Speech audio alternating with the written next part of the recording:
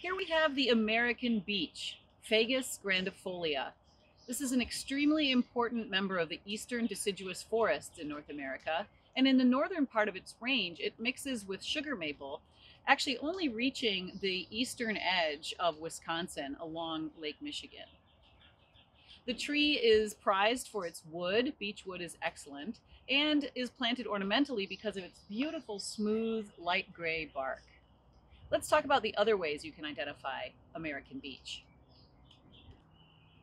Beech holds its branches very horizontally, giving the tree a sort of layered pagoda-like look. The leaves are alternate and simple.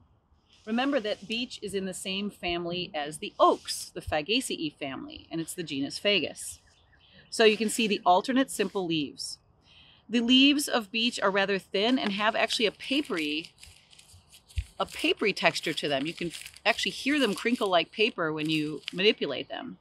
They have sort of shallow, remote teeth along the edge of the leaf, and the veins are straight and go right into those teeth. The fruit of beeches aren't on this tree right now, but they are a spiny capsule that have triangular nuts inside, called beech nuts.